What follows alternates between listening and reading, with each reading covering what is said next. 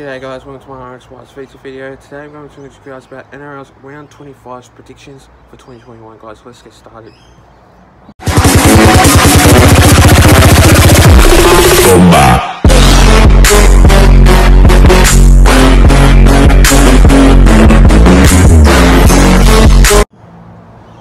So starting off for this first game of this match, we see the Raiders going up against the Roosters. Now in this game, the Raiders, they've got a couple of players out in that game, which I think that it's going to be most important.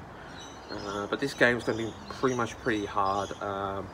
The Raiders aren't really that much of a threat, but since they are a really good team, I just think that they have that potential of a really good victory. But since it's their home game, well, not really much of a home game, but like what I'm saying is like a home game as in like their obviously match. But then obviously the Roosters though, since I did mention about Joseph Manu, he is out. I'm not too sure, probably the remainder of the season. But since it's the last round for this week, I just don't think he'll be in the finals. So yeah, I just don't think he will be. But anyway, that's my opinion.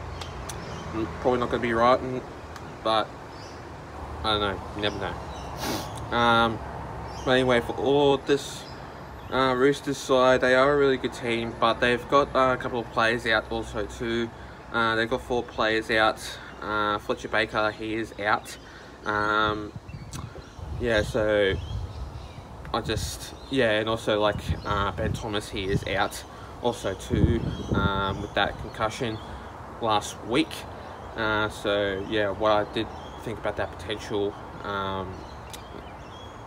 the players, I just think this game's going to be real tough and real hard. So in this match, I'm going to go with the Roosters in this one by 8 points, and I reckon they will win against the Raiders in this match.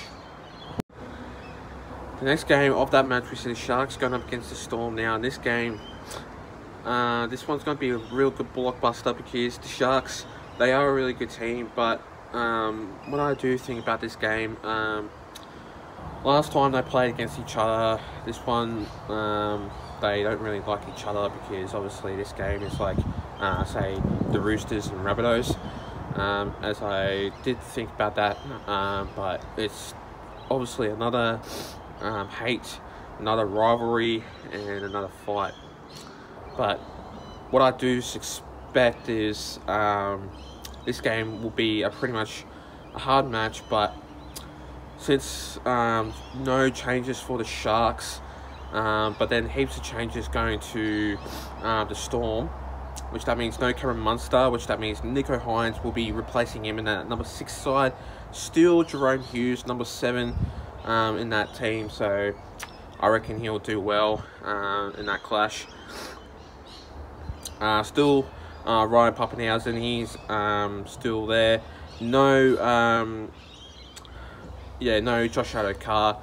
I'm not too sure who's going to be on number 5, but yeah, he is out due to a hamstring injury or something like that, which last week he was taken from the field. But this game, what I do think about this match, like the Sharks, it's going to be like really tough because without no Josh Addo-Carr, the speedster, I think this game's going to be real tough and real hard, but it's not going to be a really solid win. But then without like no spark and speed, I just think the Storm will play good, but it won't be a very good game. So I'm still going to go with the Storm by 12 points in this match, and it won't be a high scoring game in this game. The next game of that match, we see the Eels going up against the Panthers. Now, this game, the Panthers, they've been really good so far, but the Eels last week, they've obviously beaten the Storm, yes. But what I do mention about like is how the way they play. Obviously, like they've gotten like the stars out, like they've got Moses, out. They've got Dylan Brown, I think, going to obviously the reserves. But what I do think about this game is it's going to be struggling for the Eels, because obviously Jacob Arthur is playing for that side, which that means I just don't think it will be the Eels win. But since they are a really good team, I just think that the Panthers, they'll just get a really good win, because they are a really epic team, and without no Nathan Cleary, no Jerome Luai, no Brian Toto, no Stephen Crichton, all those players, without no players like that, I just have to say, this game will be a very top, without them, it would be, very, struggling for the Panthers. But since the Eels are $13 on Sportsbet, and that means,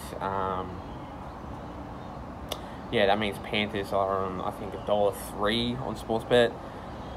This game, I reckon, will be a high-scoring match. So, without no Mitchell Moses and no Clint Gutherson, this game is just not going to be a very good clash. And I just reckon the Eels will struggle in this game. Sorry, entertaining us, but I just think, the Panthers will get over the line. So I'm going to go with the Panthers by 18 points in this match, and I reckon this game will be a high-scoring game. The next game of this match, we see the Broncos going up against the Knights now. In this game, the Broncos, they've been really good. But as I mentioned, since they lost against the Sharks last week, 24-16, going up against the Knights, this game's going to be real tough. One hard game, and I just don't think that in this match it will be a very excruciating win, but it won't be very excitement of the entertaining side of it, because usually the Broncos aren't really good of a team and the Knights aren't really good of a team either. So it's not going to be one hell of an excitement game. And what I do suspect is the Knights, they've been on top of their form, yes. They've got a really good full-strength team, but still Kalen Ponga will be fullback for the number one side for the Knights team, playing in that game. With no Hymel Hunt, Stafford Toa will be number 5 for the Newcastle Knights, replacing him. But this game, it's just going to be really good. But it won't be really excitement. But still, I just think that the Knights will get over the line. It will have that. They will get a win, yes, but it's not going to be a really high-scoring game. It's just going to be a low-scoring game. So what I do suspect is the Knights, they will get over the line, but it won't be a very top game. And I just think how the way they play good. They play very good, but I just think that how the way they play is just really excruciating, yes. But yeah, I'm going to go with the Knights by 8 points in that match. The next game of that match, we see the Cowboys going up against the Sea Eagles. Now in this game, since there's no changes for the Manly Sea Eagles, only one change for the Cowboys, which that means no Ruben Cotter in that game.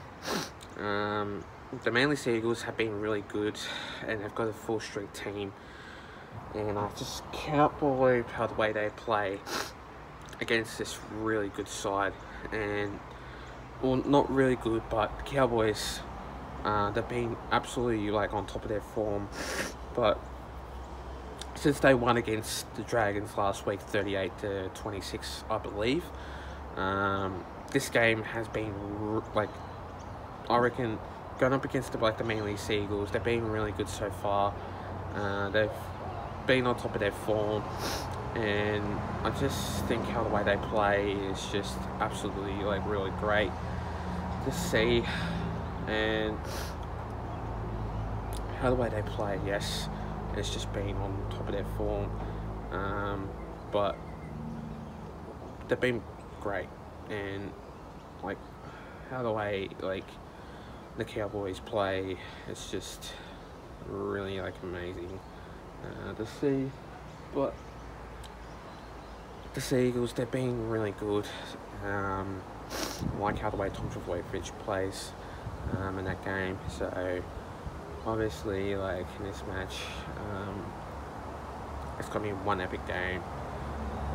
So in this match, like I expect this game will be a high-scoring game, and the key players to watch in this match will be Tom Trbojevic and Jason Saab. So in this game, I'm going to go with the Manly Seagulls by 18 points in this match, and they will win against the Cowboys in this match. The next game of that match, we see the Rabbitohs going up against the Dragons. Now in this game, the Rabbitohs, they've been really good.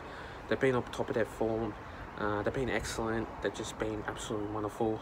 How the way they play, it's just really excruciating. And they had a full strength team, but they've rested key players out due to the finals. So what I do suspect about this game, it won't be very good. It won't be like a high-scoring game. It will just be one on top of their form. But how the way they play is just absolutely really nice to see. The Rabbitohs get on top of their form. But the Dragons, though, since they aren't really good of a team at the moment, with no Zach Lomax, will be Jared Beale, number 4, into that side. But what I really suspect about this game is, sorry, the Dragons will probably get over the line, yes. And I hate to see if this one will be an upset of this match.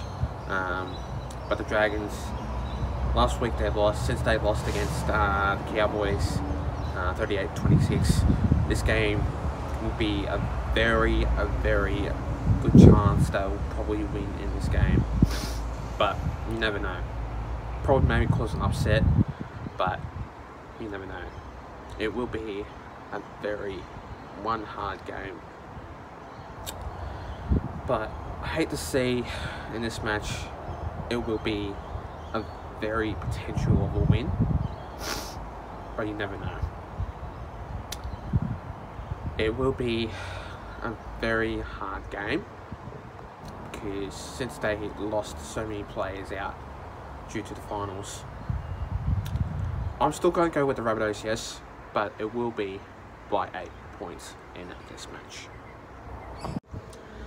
The next game of that match, we see the Titans going up against Warriors. Now in this game, Titans, they've been really good so far. They've probably rested a couple of players, but Tyrone Peachey has been really good into that side. He is on number 6 for the Titans, which that means no Bunty Afoa and no Chad Townsend, which that means like Sean O'Sullivan will go into that side. And I think like Cody Nikorima is in number 6, I believe, but you never know. Last time these two sides played, it was a tie, and they didn't win at all. So I suspect that this game will eventually be one hard game, and obviously I know because well, Titans, they've been absolutely like really good so far, but it's going to be one tough game. And what I do believe about this match is I reckon that this game has just been really like amazing, and obviously like in this match, what I do think about this game is like they've been really like amazing and on top of their form, but the Warriors, they're just an art-class team, and I just think like how the way they play against this good side is just really amazing. But yeah, what can you do really? So I suspect I'm going to go with the Titans by 8 points in this match. So yeah, Titans by 8 points. The next game of that match, we see the West Tigers going up against the Bulldogs. Now, in this match, what I do suspect about this game is the West Tigers, they're being really good so far, but it's just one hard game, and obviously I know for a fact that they are a really good team, and what I do suspect about this game is like how the way they play. The Bulldogs, they're being really on top of their form, and I really doubt that, because the Bulldogs, I meant to say, was they aren't really good of a team at the moment, because they keep losing and losing and losing, but they put points on, yes, but they're just not a very good side at the moment. So it's obviously their last game. And what I do suspect about this match, like how the way the West Tigers play, they are a really good team, but I know they're probably going to rest players out due to finals, yes, but it's not going to be a very typical game if they keep resting players. So never know, really. So in this game, the West Tigers, they've been on top. Yeah, they've been on top of their form, but you never know, like how the way they play. It's just one tough game. So I just think that the West Tigers will get over the line, but it won't be by much. But you never know. Probably will, probably won't. So in this game, I'm going to go with the West Tigers by 18 points in this match, and they will beat the Bulldogs 100% by 18 points in that game. Thanks guys for watching my video, guys. Stay tuned for more. We're doing a couple of videos coming to you guys soon. Also, I'll be doing more videos coming to you guys soon, so stay tuned for more. Plus, leave a like and subscribe to my YouTube channel and for this video. And I'll see you guys in my next video. Till then, take care guys. Stay safe and have a good one. Plus, let's get up to 300 subscribers. We're sitting on 216 anyway. So let's get up to that. And I'll see you guys next time. Take care.